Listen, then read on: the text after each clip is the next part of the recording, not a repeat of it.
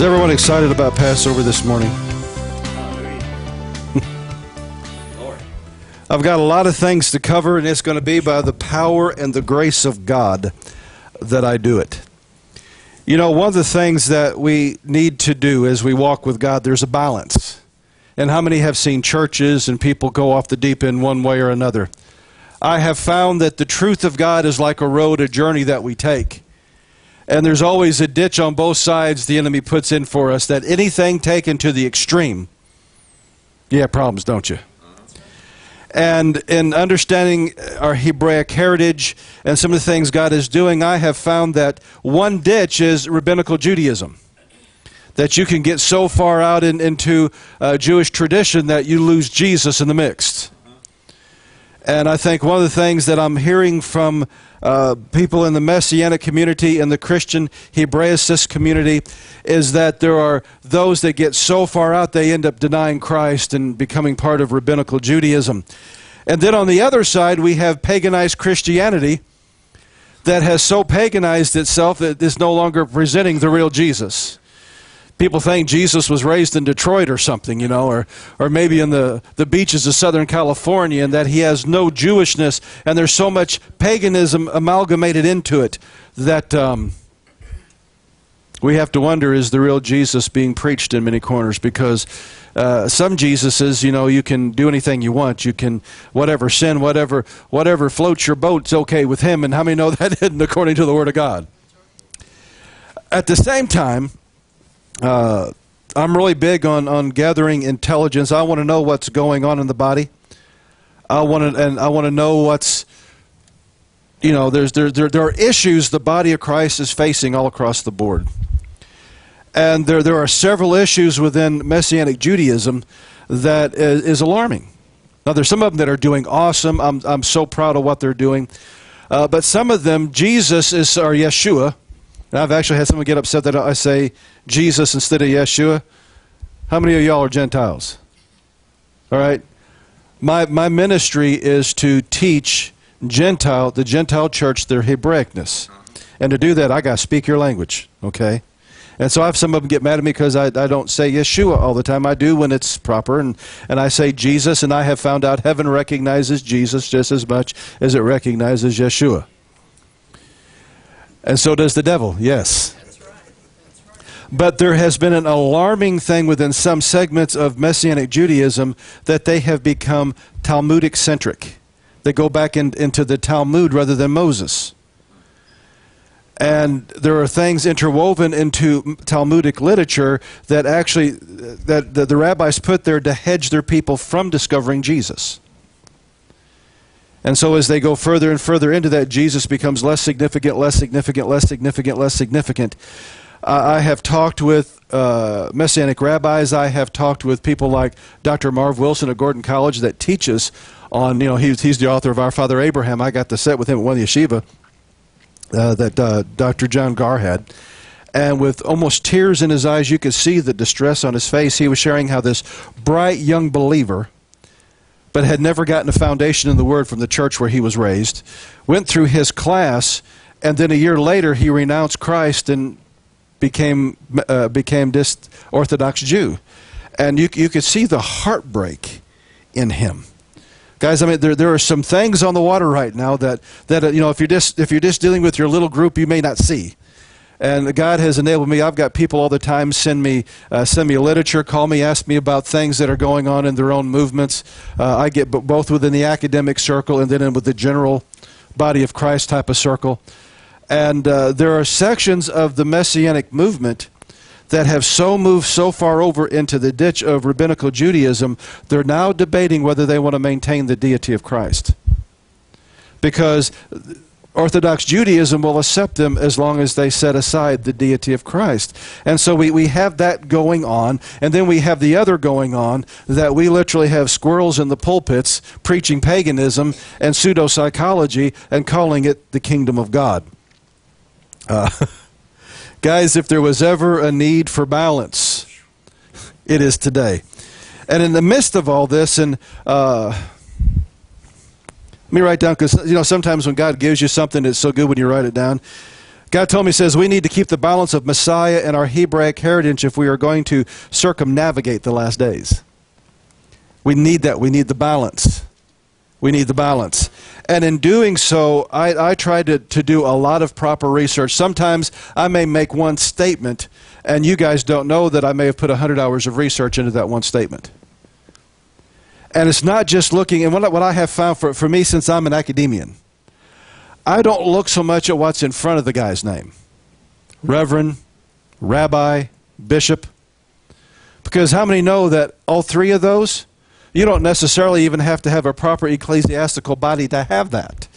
That there are, because you can legally in America, you can go ahead and incorporate your own church and ordain yourself. Or you can buy it online someplace sometimes. The same thing with bishop. Or it's even the same thing with rabbi. There are different groups within the Messianic movement that their requirements are very strict. And I mean, you have to be fluent in Hebrew. You've got to be fluent in a lot of things before they'll let you put on rabbi. For some of them, all you have to do is memorize. You know, it's like the cantors. They memorize all the Hebrew. They can't speak it, but I mean, they can rattle it off because they've memorized certain portions of it. And then there are some that can't even do that aren't a part of any ecclesiastical body within Messianic Judaism. They just go set up a synagogue someplace, and then they make themselves a rabbi. And so I don't look so much at what's in the front of the name, being an academician. I look at what's behind the name. MDiv, THD, PhD. Have they received the education they need so that they have been trained in ferreting out and going deep, and that there's academic research. I love it. And there are several publications within the Messianic movement like Kesher, which is a wonderful academic-oriented Messianic Jewish publication. And so I love getting into those things. And at the same time, how many know that there are things from traditional Christianity that are very powerful? There were wonderful things that Spurgeon wrote, that Matthew Henry wrote, that Adam Clark wrote, that McLaren wrote, that McEachern wrote. And so we need to take all those in. And so what I do is I go into the academic side of things to make sure there's solid scholarship, Messianic Judaism, Christian Hebraicist, which I believe that's what I am. I'm not here to create a Messianic Jewish congregation. I'm like Paul, I'm called to the Gentiles, and so we are Christian Hebraicists. We understand who Messiah is and our Hebraic heritage, and we maintain it in balance. And then I also pull from established Christian theologians. And so that's very proper to do that. And so I'm going to explain some things about the feasts and the purpose of the appointed times, and how on some of them they're modified that Gentile believers will do it differently than Jewish believers. And I believe there is biblical precedent for it, because there has been some concern, and I thought it was enough that I don't want to dishonor Jesus or anything, so we do it this way. Well, that isn't enough. I've got to go into detail because there has been some controversy in some places that has arisen. So I want to set the thing straight. I want you to crawl into the head of Mike Lake. I know it's a very scary place, and understand why I do what I do and how I do it. If you have your Bibles this morning, I want to go to Colossians chapter 2, verses 16 and 17. And I want to start out with Colossians because of the predicament that the people in Colossia were in understanding what was going on. You see, anytime that you read the epistles of Paul, Paul learned how to write epistles at the foot of Gamaliel, his mentor. And Gamaliel wrote epistles to solve problems. And I call it the 4 P's of understanding Paul's epistles. He had a persistent problem that precipitated the need for parchment. What does that mean? It's like playing Jeopardy. If you don't really understand, in every one of Paul's epistles, maybe there was only 1 or 2 or 3 issues that he was addressing in those epistles. Now, some of them were complicated. The book of Romans was written because of 2 issues. How many know that's big issues? Okay, but you miss the point of the book of Romans if you don't understand those 2 issues. The book of Galatians was written over 1 issue: circumcision.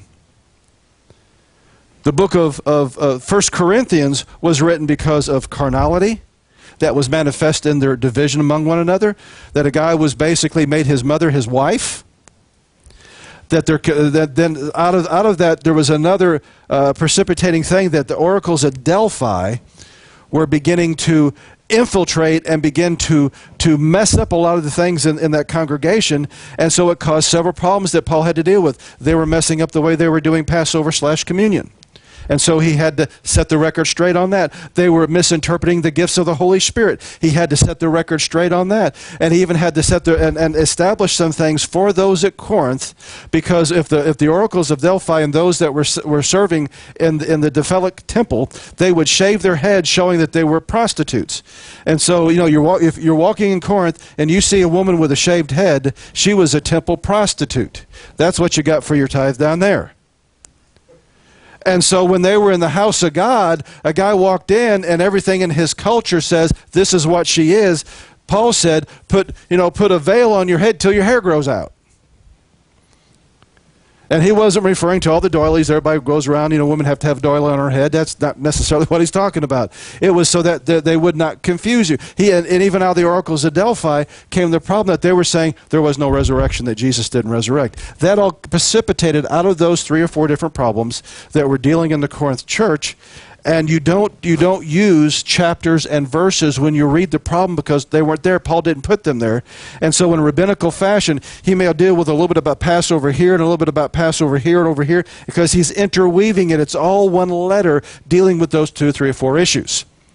And so unless you do that and you try to divide it up, it's like the sound bites today on television that the politician says, we're going to turn left, and by the time they get through editing, he's telling everybody to turn right. We don't want sound bites of the kingdom.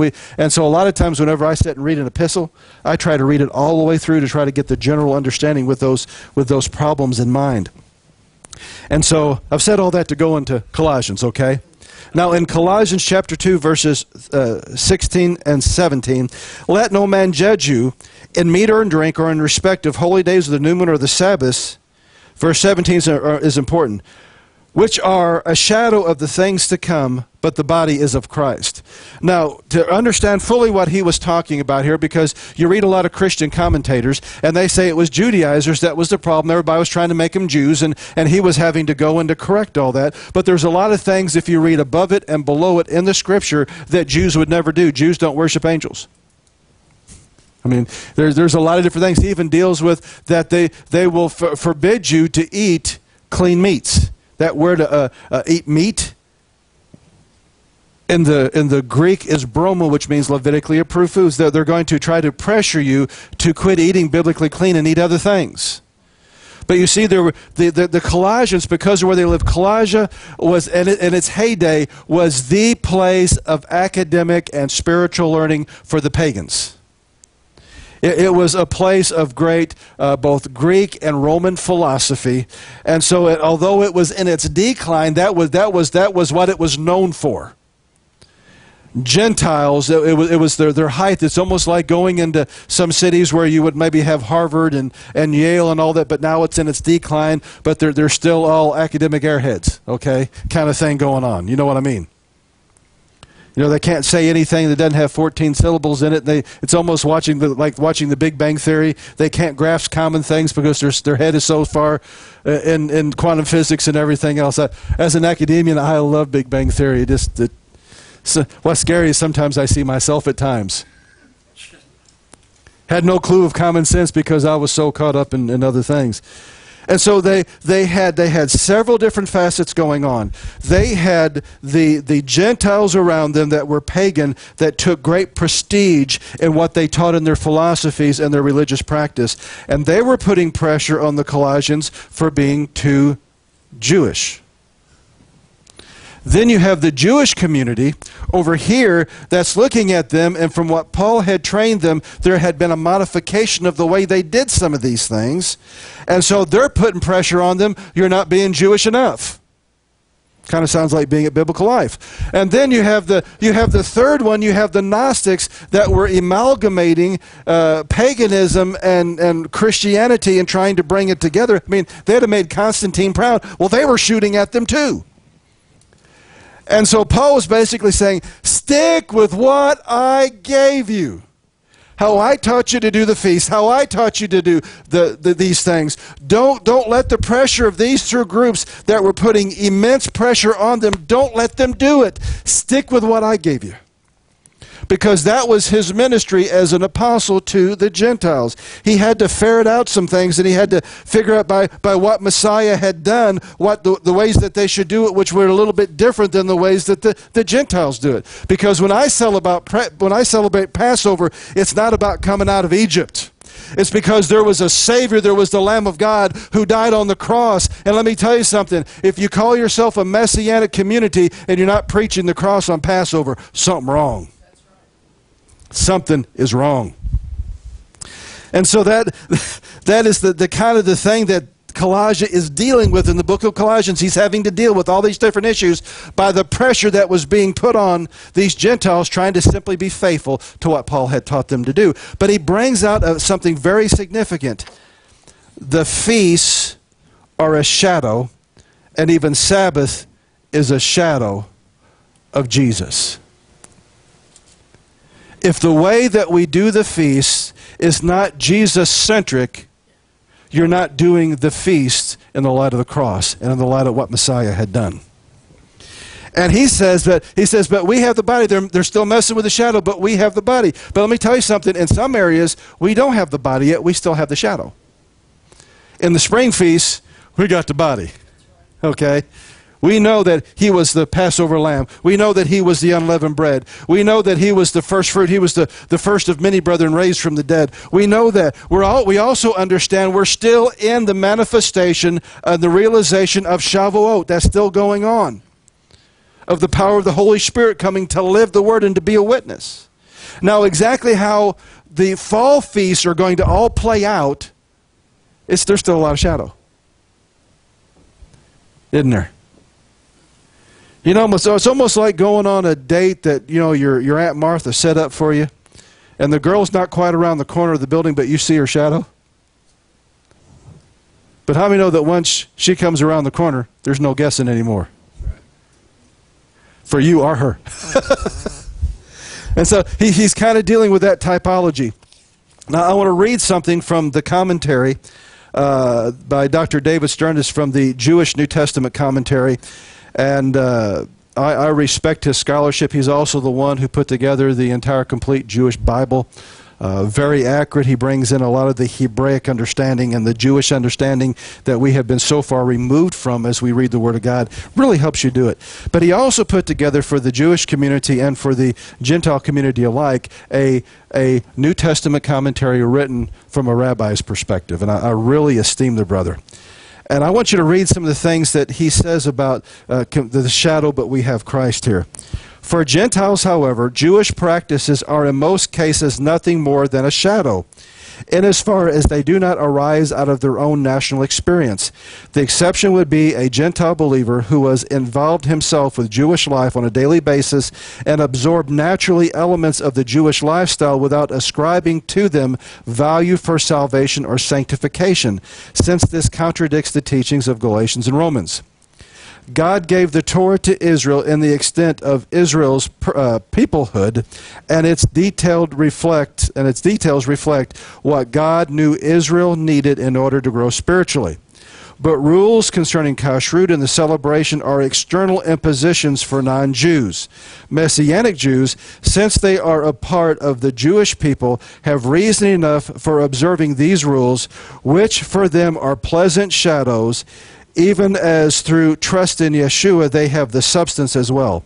But since these shadows are irrelevant to Gentiles, since God did not give these commands to Gentiles, Shaul urges the Colossians not to be bound legalistically to them. For that matter, he elsewhere urges Jews as well not to fall into the trap of perverting the Torah into a legalistic system. So him as a Messianic rabbi of real scholarship, understood that there's going to be a difference in the way that Gentiles and Jews will celebrate the feasts. Especially ours, since we're all Gentiles here. It's almost like being in Corinth, or almost being like in Ephesians, or Ephesus. Now, we would do it differently if I was a Messianic Jewish rabbi and we had Jewish believers in. We would amalgamate more of them together. And what upsets some believers, and they can't really quite understand, is if we don't have that Jewish tradition because of our heritage, there's some things we're going to do different. And I want to deal with that this morning because I want to keep the balance. I want to show the fulfillment of the spring feast in the life of Jesus and examine the body of what they reveal to us. Now, I want to go into Leviticus chapter 23, verse 14, because it deals with an issue about the feasts and about how long they're supposed to be done. And this is another situation in which the English does not do us justice. And how many know that even for all of us here, there are nuances within the English language that confound the most educated at times? Because there are nuances. And sometimes those nuances change from generation to generation. You know, 30 years ago, if you said, I'm bad, somebody would want to shoot you. Now you're cool, you know. And we deal with all these different things that go on in pop culture. But that's all part of the English language. They're still having to, every year, modify the English dictionary because of our variance of uses. And it says, let me pick up verse 14 here. And ye shall eat neither bread, nor parched corn, nor green ears, until the same self day that you have brought an offering unto the Lord. And it shall be a statute forever throughout your generations in your dwelling. And what we see in all of the feasts is that this word forever is there. And so we automatically perceive that it is forever. Yet I'm going to show you some things even coded into what the Apostle Paul wrote, that he understood that forever Hebraically is not necessarily forever. This word is olam in the Hebrew. And if you look it up like in Strong's or in Thayer's or in Strong's, it says long duration, antiquity, futurity, forever, ever, everlasting, evermore, perpetual, old, ancient world, ancient time. Continuous existence, perpetual. But there's a variant to it, and so I wanted to dig a little bit deeper. I like going into Gesenius, or I like going into some of the bigger lexicons that have more depth and definition. And Gesenius is extremely well respected. In fact, when there was talk about Gesenius being taken out of print and simply going with Brown Drivers Briggs, people like Dr. Koch went up and bought every one of them they found, because, you know, he's like an NRA member with their gun. You're going to pry that gun out of my cold dead hand. Dr. Koch, I guarantee you're going to pry Gesenius out of his hand after he's dead. You know, he'll probably have one. He'll have a Bible and a Gesenius in his coffin with him when he passes away. But Gesenius brings out something very interesting. He says, and if you look at the definition, if you watch it on video, it has PR period. That means primary. So its primary definition is what is hidden, especially hidden time, long, or the beginning or end of that which is uncertain or else not defined. So by default, unless there's something in either the context, application, or the prophetic flow within the Word of God to make it eternal, then what God is saying is that there is something hidden, that we know the beginning of it, but we don't quite know the end of it. There's something hidden with it. Especially with the feast, if they are shadows of Messiah, when the shadow comes, you start dealing with the body and not the shadow. And so we have to really look at it in context. And so as I looked at all this, what I got was something was hidden in the feast. You are to do them until the hidden has been revealed. As long as it is a shadow, keep doing them. But once the body comes, center up on what is no longer hidden. Because when I honor the spring feast, I want to make sure that I never go back into the left side of the ditch and start not looking at what Christ has done and go back to simply what was done in Egypt, because a greater truth came. Not only did Egypt happen, but the cross happened. But the thing we need to ask is, okay, is there signs given to us in the prophets that maybe this is true, that maybe as we progress in redemptive history, especially in the last days, will it come a time that no other celebrations of feast, or maybe God reduces the numbers that are done? Is there anything in the prophets to show that? I want to go to Zechariah chapter 14, verses 16 through 19. Now, this is talking about the millennial reign. If you have a good study Bible, you actually go up a few verses, whether it is a Thomas Nelson study Bible, the Open Bible, any decent study Bible will say this is the millennial reign of Christ this is talking about. Verse 16, and it shall come to pass that everyone that is left of all the nations which came against Jerusalem shall even go up from year to year to worship the King, the Lord of hosts, and shall keep the feast of what? Tabernacles. And it shall be that whosoever will not go up of all the families of the earth unto Jerusalem to worship the King, the Lord of hosts. How many keep on? You know who Jesus is? He's the King, the Lord of hosts. That's all capitalized. He is Yahweh of hosts. Even upon them shall no rain be, and if the family of Egypt go not up and come not, and have no rain, there shall be the plague wherewith the Lord will smite the heathen that do not come up to the Feast of Tabernacles. This shall be a punishment of Egypt and a punishment of all nations that come up not to the Feast of Tabernacles. During the millennial reign, how many know Passover, every shadow has been fulfilled? Shavuot, every shadow has been fulfilled. It's done. Feast of Trumpets. We've already had the last trump. Everybody come up out of the grave. That one's taken care of. The Day of Atonement. The King came back and he koshered this planet, and everything that was not humble before him, he koshered. He cut off. So the only last one that they're still dwelling in is tabernacles. And so they will be celebrating Sabbath. But instead of coming up 3 times a year, the whole world will come up once a year. And if they don't honor the God King, there's going to be no rain. And then there's a special one on Egypt. That not only do you get no rain, but you get a plague. We see that pattern. Well, is there another one? Because it has to be by 2 or 3 witnesses. Let's go to Isaiah chapter 66, verses 22 and 23.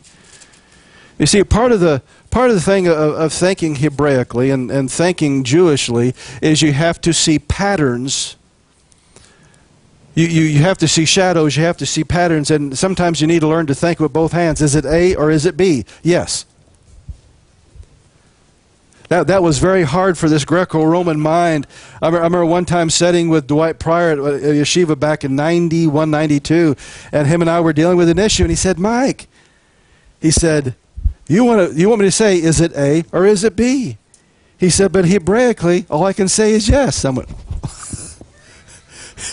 I mean, he could see the smoke beginning to roll in my brain. Does not compute, does not compute, does not compute. But we need to learn to think Hebraically.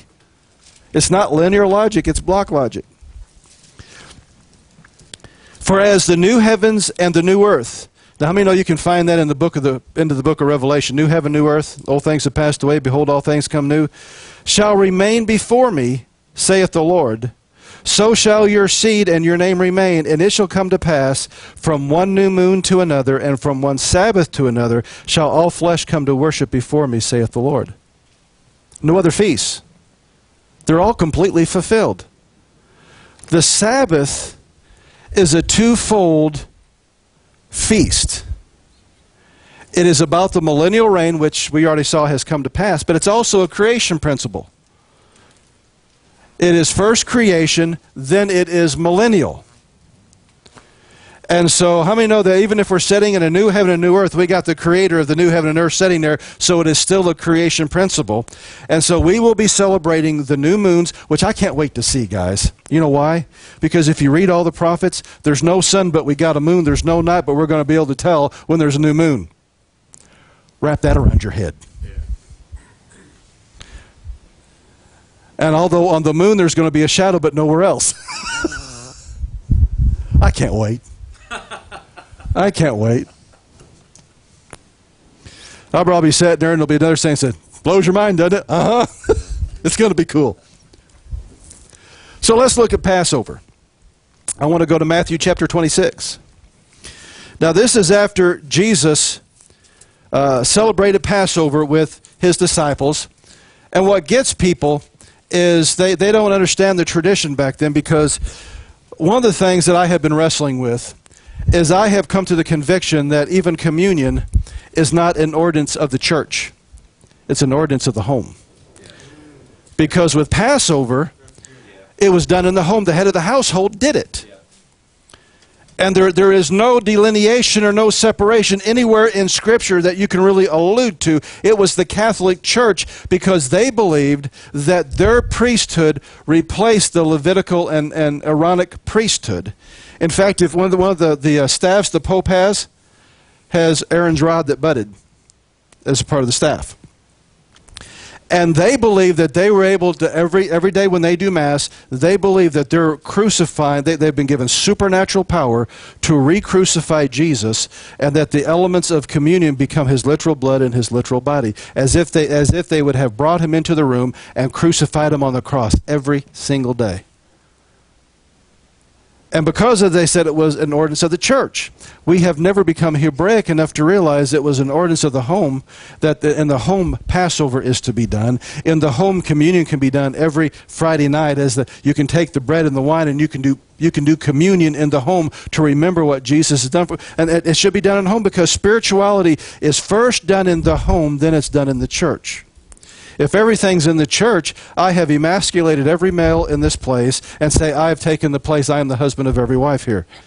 How many know that is wrong? But yet we spiritually do it, and there's a certain anger in the heart of the men that they know that something's amiss with church. I have no place unless I'm called to get behind the pulpit. I ain't got nothing to do unless I want to go and park cars or something, you know. Well, your first of what you do for the Lord is in the home, and then you serve in the church where God opens up. And opens up a position for you. So let's look at this. It says in verse 26, and they were eating. Jesus took bread and blessed it and brake it and gave it to his disciples and said, take, eat, this is my body. And he took the cup after thanks and gave it to them, saying, drink ye all of it, for this is my blood of the new covenant, which is shed for the remission of sins. And I say unto you that I will not drink forth of the fruit of the vine until the day that I drink it anew with you in my Father's kingdom. And when they had sang a hymn, they went out into the Mount of Olives. And we know what happens after he went out there, that he began to pray and he was really wrestling with some issues. But we don't understand he had went through the basic Passover Seder, and this is an afikomen that they would use, something like it. It has the 3 pieces of bread. There are actually 3 chambers in here to put matzah bread. And so after the supper, it is traditional many times that you have a piece of the bread for dessert. And so he was reaching in, and everybody was expecting dessert, and he reaches in to chamber number 2, and he pulls out Isaac, and he says, this is my body, which is broken for you. The unleavened bread, this is my body. And I love to use unleavened bread. I mean, what the churches where they have the little round little discs, that also comes from the Catholic Church. That's a sun disc. Doesn't represent Jesus at all. There are 2 things about this piece of matzah that you can readily see. How many can see the stripes? How many know that there were 39 stripes upon his back? By his stripes we are healed. His hands and his feet and his side were pierced. What's the bread? Pierced. He took this out and he said, now this is my body which is broken for you. He broke it and began to disseminate it among them. And what I believe that he was doing in this, and guys, Messianic rabbis and Christian Hebraicists wrestle with just exactly what this meant. Was he adding the reality of what he did to the end of Passover so that they could incorporate into it the type and shadow, the prophetic significance of what he was going to do? Or was he interpreting Passover and reducing it down to the bread and the wine? Interesting question, isn't it? Well, what's the answer, Mike? Yes. Yes. Because we're going to see in a minute that if we were a Messianic Jewish congregation, we would go through a proper Passover Seder. And it doesn't last 4 hours. You go back to the Word. There's only a couple elements that you use. We don't do the embellishment. You go back to Moses. And then you end it with communion. And you preach the cross. For the Gentile, I never came out of Egypt. I never had the stripes of Pharaoh on my back.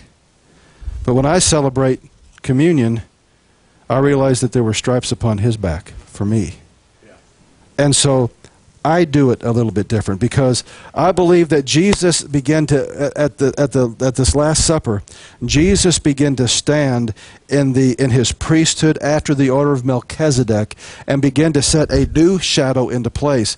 Because the shadow, just like how the Passover shadow prepared them for what he was going to do. How so? How many know that he was the sinless, spotless Lamb of God? That he gave his life for us. God even erected a doorpost on planet Earth and put the blood over the doorposts. You know, that type and shadow prepared them so that, because there is an element, there is a concept of the Moadim, that then there's another word translated that also ties into Olam. It's a divine rehearsal. There is something hidden that I'm rehearsing for something to come to pass, because God always teaches us the end from the beginning. He encodes things in the beginning and has us rehearse it and rehearse it and rehearse it and rehearse it and rehearse it, so that when the real comes, and the date comes around the corner, I know what to do. I can recognize it. And part of the problem, even by that time within Judaism, is they had added so many other things to it that many of the Jews missed the body when it came. Okay. And so if we don't have it right, and we don't give the new shadow picture that Messiah gave us, maybe this picture is needed for the last days. I mean, they could have never imagined, with the lamb and with the bitter herbs and with all these things, that God was going to send the lamb that he promised to Abraham, that he was going to send him and die. They didn't understand that, but as they rehearsed it, so there may be elements of communion that we're going to need, that as that day approaches, we can put two and two together and go, aha! Yeah. That if we go too far back toward Egypt, we're going to miss the types and shadows that we need as a body. That's good. And I'm not dismissed, because I don't know of very many ministries that harp on keeping the commandments as much as I do. But I also know that I've got to understand what God is saying prophetically, what God is saying through proper academic research, and bringing in all that intelligence for us to move forward. Now, I want to go to 1 Corinthians chapter 11, verses 23 through 26.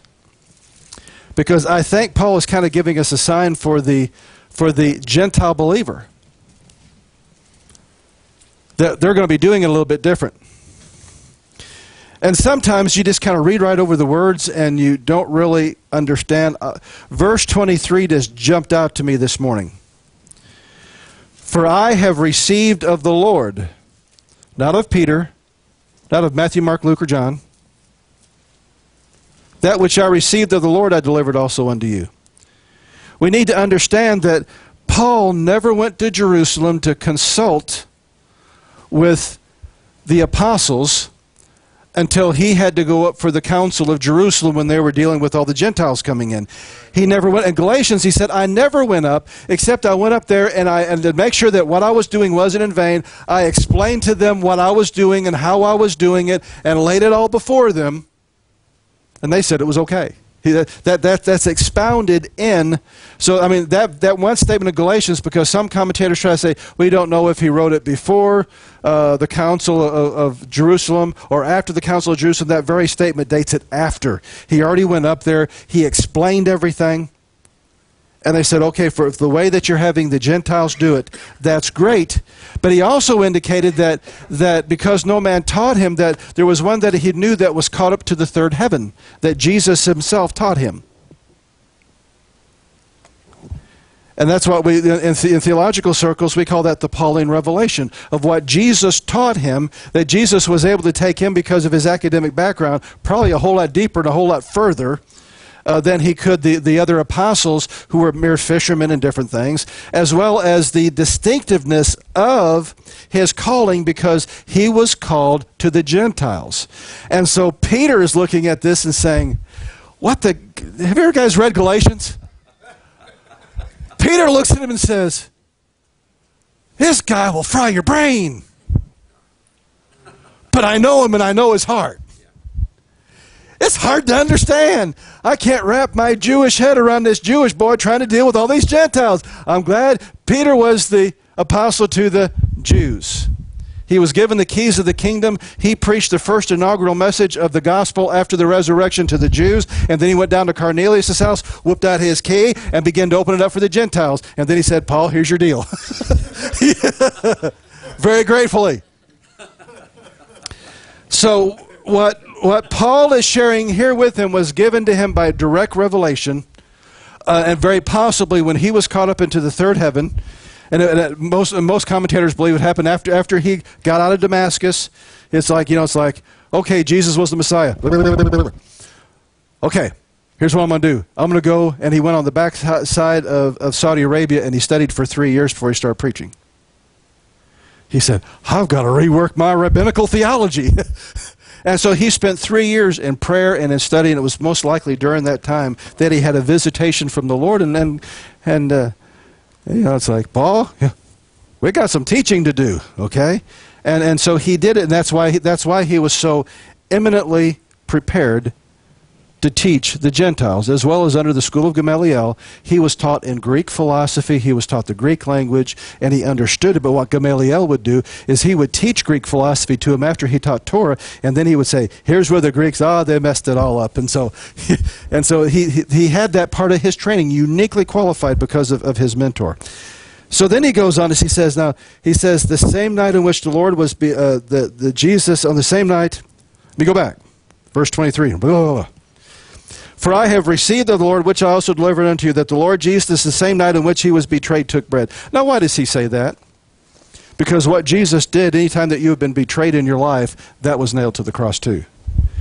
That was part of the stripes. It started with a betrayal. When he had given thanks, he brake it and said, Take, eat, this is my body, which is broken for you. Do this in remembrance of me.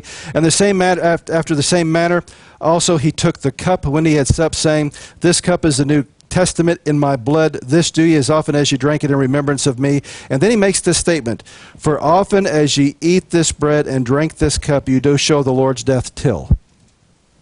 That's the same concept in the Greek as olam, except it's not so hidden. When you take communion, you do show the Lord's death until he comes, which means it may be different what we do after he comes.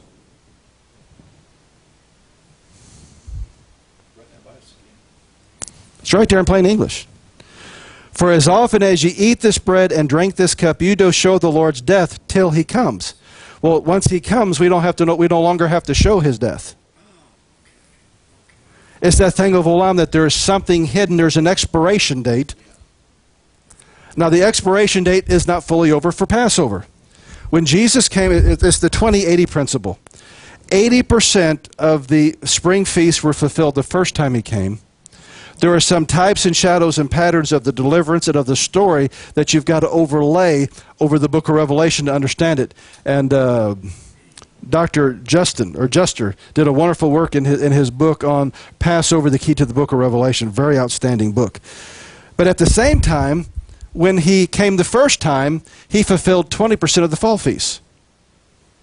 He was born the first day of Tabernacles. He was circumcised on the 8th great day.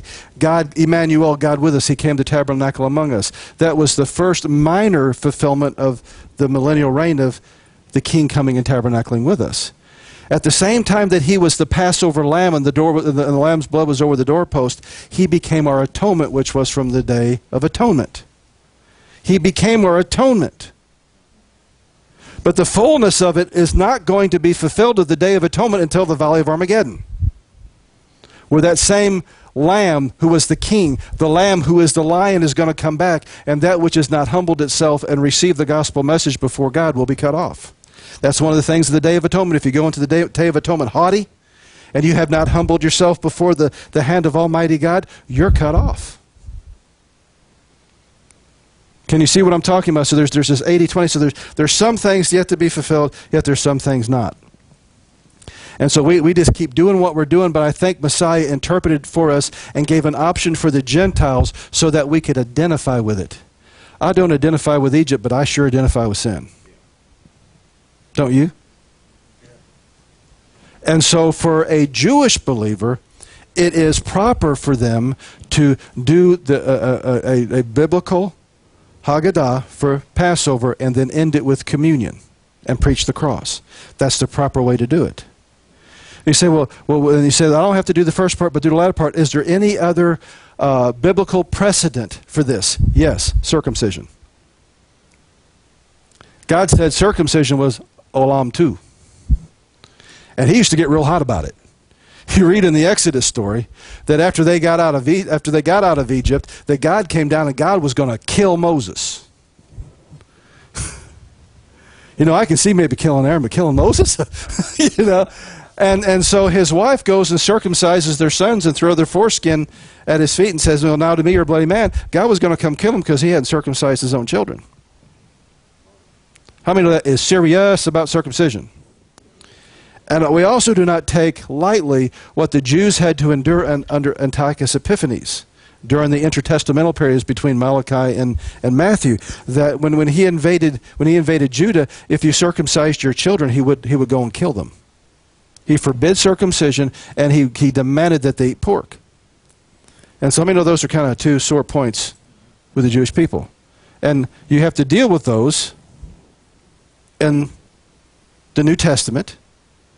And what's amazing to me is there is no uproar ever of the Jews getting mad that Christians were eating pork. You know why? Because they weren't. How's that for CSI investigation for you? Okay? But there was great controversy over circumcision. And what's amazing to me in some Messianic circles today, they're still debating whether they should require Gentiles to be circumcised before they can be full participants of their congregation. And there's other of us that are Hebraicists or even Messianic Jews saying, didn't Paul cover this 2,000 years ago? So that's that leaning too far the other way. And it's the same with unleavened bread. I want to go back to Leviticus 23 and I want to show you a couple of things.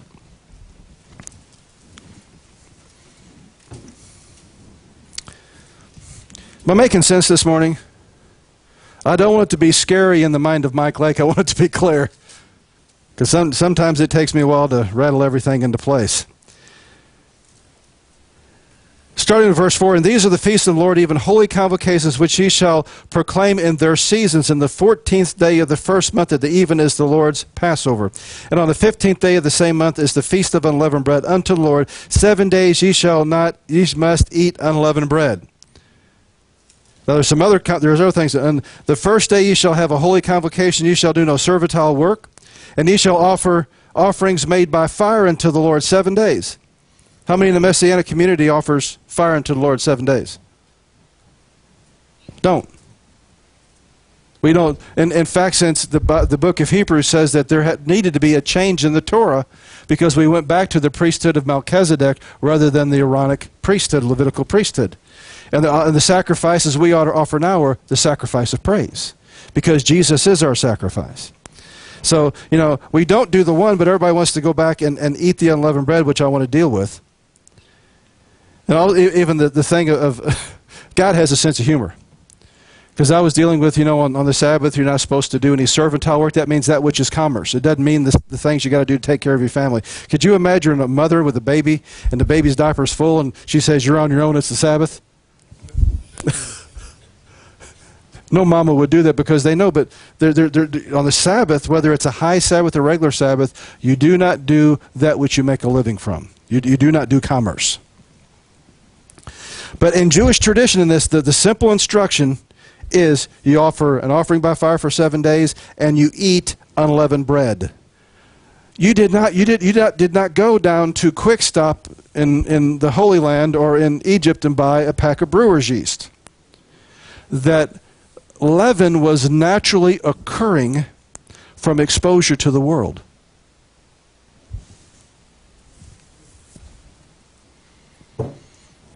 And we get so busy doing everything else, we don't take that into consideration. It's long-term exposure to the world and the worldly system that causes leaven that I've got to guard myself from. That's good. That sinks in. And all this other stuff, of making sure that, you can tell, about the need to get rid of sin, yada, yada, but you can get so busy doing those things, you don't obey the simple instruction of the Word of God, level 1. And yet everybody is so busy running that you miss the type and shadow. You miss the body of the shadow. You miss what God's really dealing with here, because it was more than just remembering that they got out of Egypt with haste. Pastor Oddhouse and I were talking that when you read Exodus, God told them a couple of weeks before, you get a lamb, you're going to do this, you're going to have your shoes on. They had plenty of time to have unleavened bread. If you knew 2 weeks ahead of time when you were going to go, you kind of knew. And how many know that fixing a lamb takes a while? And they were required to have that lamb in their house for 4 days. They examined that lamb for 4 days before they slaughtered it for the dinner to make sure that it was perfect. How long was Jesus preaching? 3.5 years. There's also a type and shadow that Jesus came in the 4th day to give his life, the end of the 4th millennium. All this is type and shadows in there. And we miss all that if we get so caught up in all these other things. But I want to show you from Scripture where Jesus perfectly and completely fulfilled the Feast of Unleavened Bread. Because with me, guys, I could eat this for a week. I can go without bread for a week. Same with Mary. She's went on a diet. She could have no bread or yeast for 6 months. When she went on a life force diet. That's not the issue. The issue is, I'm not going to go back and try to do something that Jesus has already done.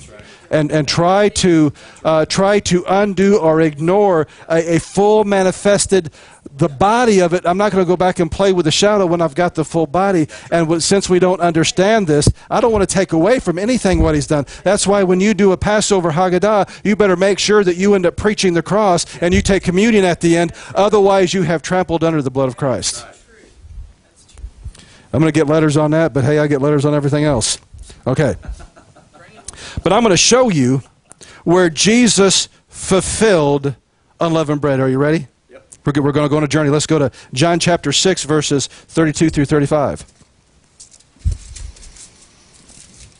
Now, this is another problem sometimes when we pull snippets out of the Word and just look at the addresses. How many know that chapter and verse is handy because it helps you find? If we didn't have chapters and verses and I was trying to find something in Isaiah, and I said, right about the middle, I mean, it'll be real difficult. So addresses are handy, but though the addresses are not divinely inspired, the words are. Then Jesus said unto him, Verily, verily, I say unto you, Moses gave you not the bread from heaven, but my Father giveth you the true bread from heaven.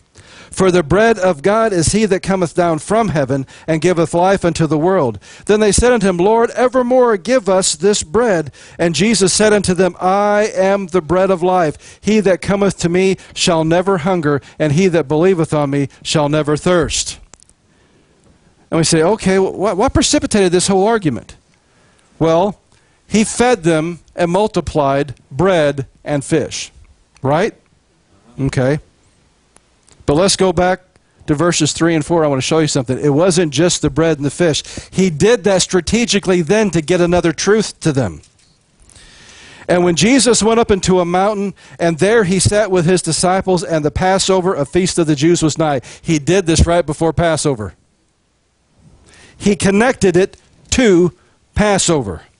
And he said, I am the bread come down from heaven. Been there all the time. That's the King James Version. We know that was the version that Moses used, so that's, at least if you watch the Charlton Heston version of 10 Commandments, thou shalt not. No. How many know that Moses carried around a very heavy Hebrew Bible that was just being started to be written? Jesus connected himself both to the Passover and the manna God gave to the children of Israel in the wilderness. Note, during the time, this is something to think about. How long were they in the wilderness? 40 years.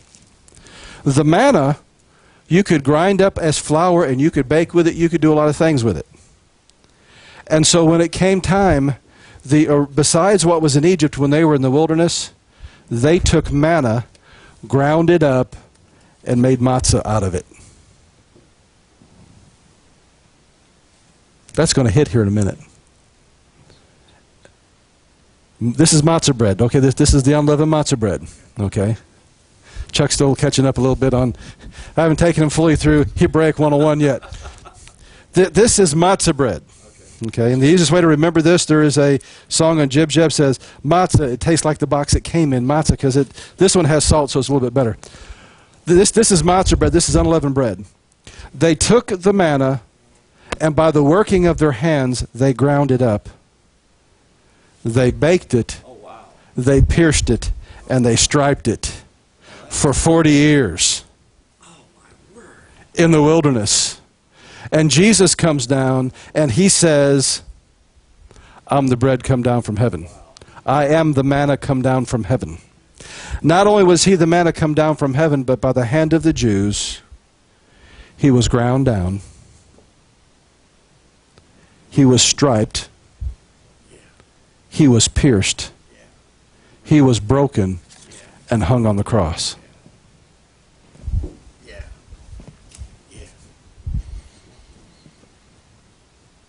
How many know you cannot get more fulfilled than that? And the power of it, and for some of them, I think it hit them after they got home. They saw him crucified. They got home, and because he died before they were actually doing Passover, because the high priest was sacrificing all the lambs so that the people would have time to take them home and to cook them, and then he did the one for Israel, the very last one. He said, it is finished. About the time he did the one for Israel so that it could be prepared for his household, Jesus was saying it is finished.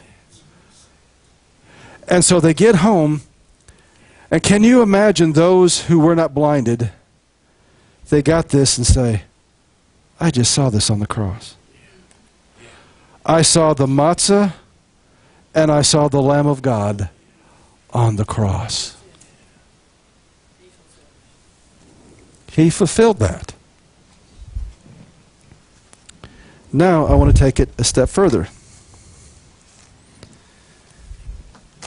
Let's go to 1 Corinthians chapter 5. I don't know about you guys, I'm having fun this morning.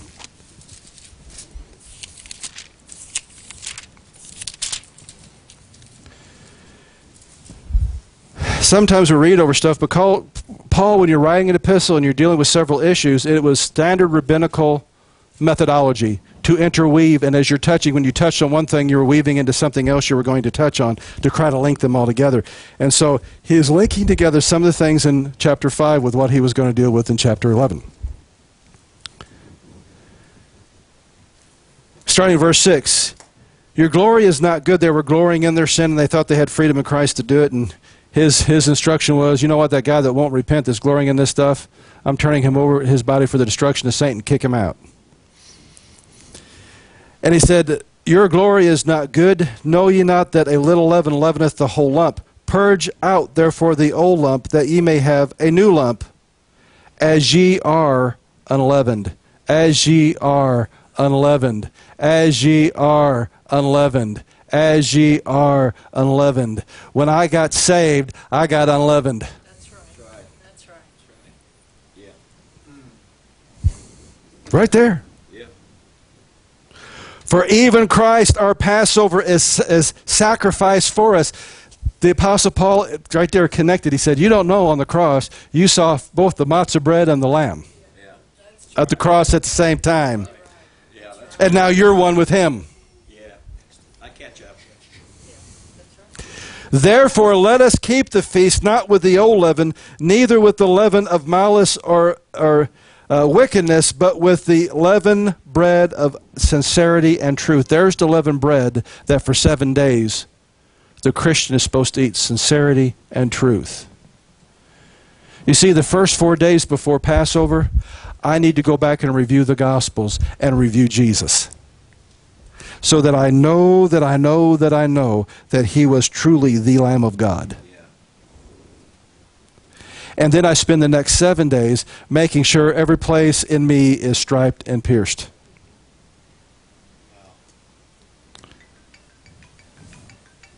Galatians 2:20. Let's jump there real quick. I'm going to show you. I just got a couple more verses and we're going to be through. But I knew I needed to do this all in one shot so that you didn't get lost in the translation, okay? Or the transition. Come on.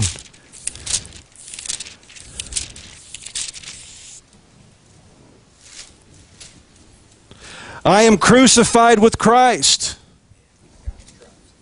Nevertheless I live, yet not I, but Christ liveth in me. In the life that I live now, or now live, in the flesh I live by the faith of the Son of God, who loved me and gave himself for me.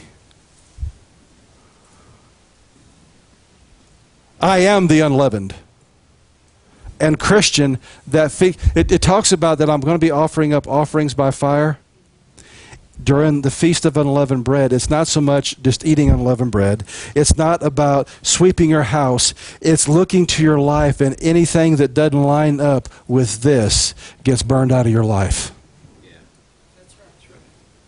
You start making some offerings. I've got unresentment in my heart. I've got unforgiveness in my heart. I've got malice in my heart. I'm going to the Passover blood of the Lamb, and I'm putting the blood over that, and I'm bringing it. It's a time of examination. Yet we get so busy trying to do it the way they do out of Egypt, there's no application to what we do. And in fact, I've had some that the malice was manifest in their interpretation of my understanding.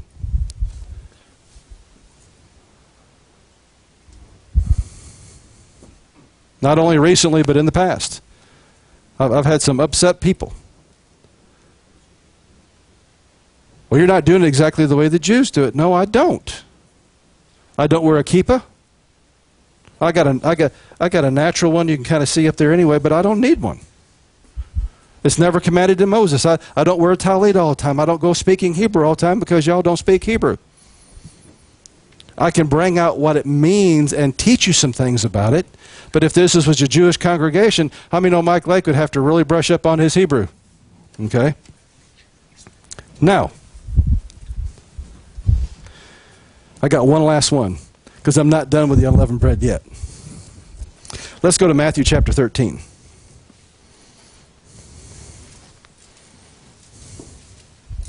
You see, sin used to be leaven. Lucifer introduced bad leaven into the world at the fall.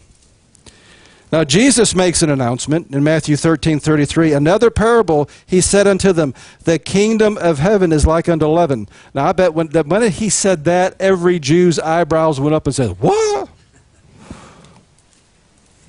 But he's getting ready to introduce another bacteria into the world, which a woman took. What was he born of? A woman, virgin, and hid in how many measures of meal?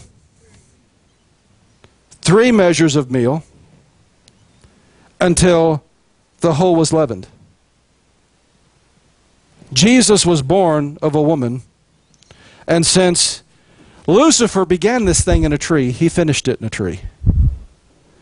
Lucifer introduced a new ideology that had a leaven that would always take you away from God. And Jesus came with a heavenly leaven that when he was in the ground for 3 days, the unleavened bread rose.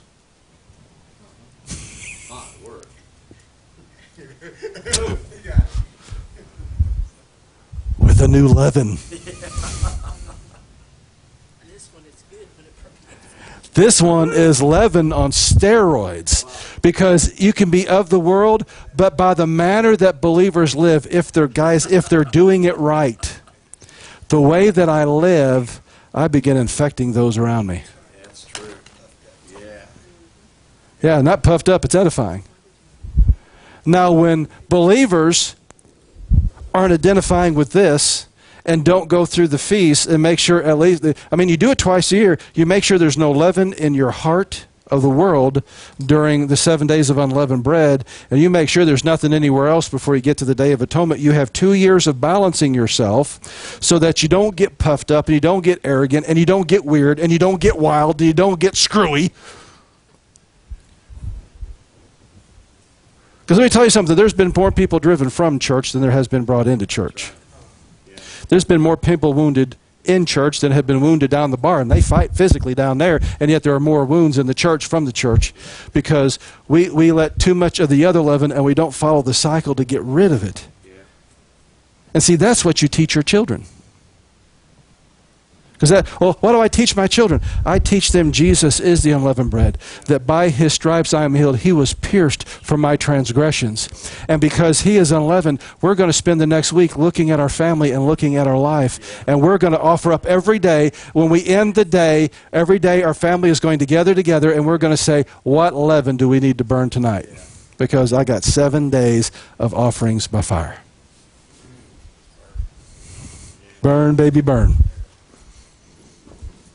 When I do that right, I get it right. Okay. Can I end with the last one? Just take me just a second. First fruits. Let's go to John chapter 10.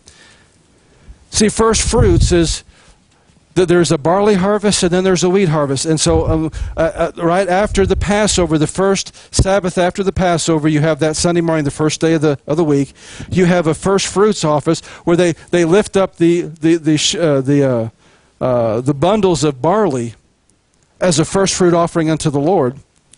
Now this is after Jesus resurrected. In John chapter 20 verses 16 and 17, Jesus said unto Mary, Mary was grieving because she didn't know where he was and all this, and even when Jesus appeared to her, she didn't know him until he said her name.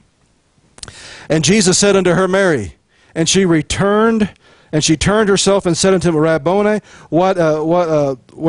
which is to say, Master. Jesus said, touch me not, for I am not yet ascended to my God, but go to my brethren and say unto them, I ascend unto my God, my Father, and your Father, to my God and to your God.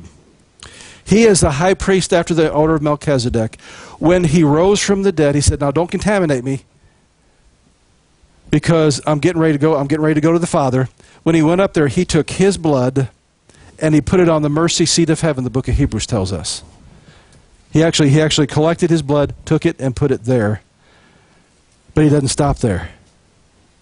He says, Father, behold, I am the firstborn of many brethren. I am the firstborn. Yeah. I'm the down payment. Because I have been loosed in the earth, and my leaven has been loosed in the earth. You got a family coming, Daddy. That's right. Paul even alludes to this in Romans chapter 8, verse 29. For whom he did foreknew, he also did predestinate to be conformed to the image of his Son, that he might be the firstborn among many brethren. Yeah. Jesus is the first fruits. He is. Yeah, it sure is. Woohoo! Yeah. So when he comes to collect us at the Feast of Trumpets, the dead in Christ shall rise, and we all gather around the throne, he'll say, Dad, got her done. That's right. Got it done. I've been promising you for 2,000 years. I was the first fruits, and here's all the rest of them. Because my leaven was released in the earth. Oh.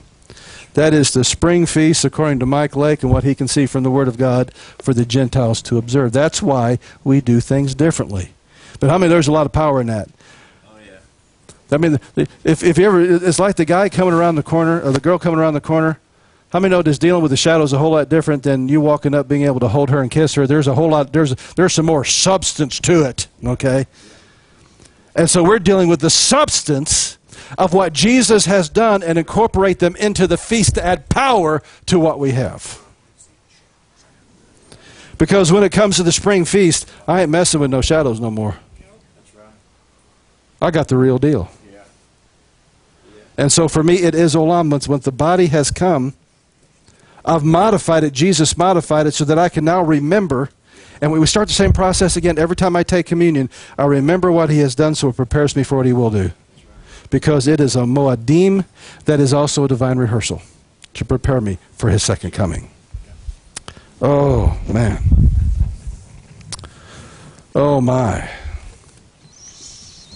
You guys, just pray this with me this morning. Lord Jesus, I receive everything you did for me. I receive everything you did for me. You are the Lamb that takes away the sins of the world. You are the Lamb that takes away the sins of the I put your blood over my doorpost. Let your blood cover every sin. Let your blood cover every sin. You are the unleavened bread. You were pierced for me. You were striped for me. By your stripes I am healed. I receive that salvation. I receive that healing now. In the name of Jesus. And Lord, forgive me for ever doing anything that would take away from what you've done. But let me walk in the fullness of the cross and of the feast and of your work. In Jesus' name. I just had fun. How about you guys? Does that make understanding for you guys?